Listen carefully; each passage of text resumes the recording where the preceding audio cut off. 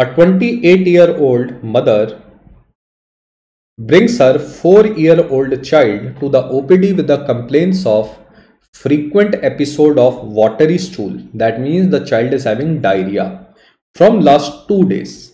The doctor prescribed him ORS. Yes, the first drug you should start in diarrhea is fluid and electrolyte replacement by ORS. Zinc supplementation shows a beneficial effect in diarrheas in children. And lastly, a drug known as encaphalinase inhibitor.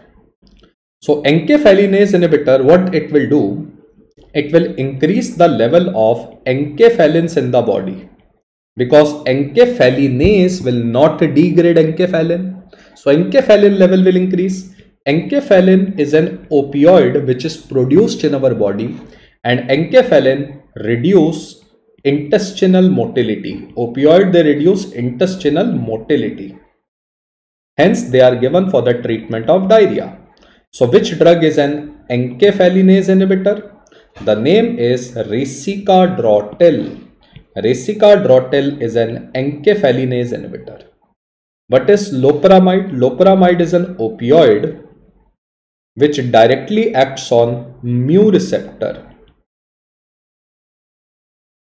Diphenoxylate is also an opioid acting on mu receptor. Yes, they are also given for the treatment of diarrhea. Linaclotide, it is a chloride secretor. It is given in the treatment of constipation, not diarrhea.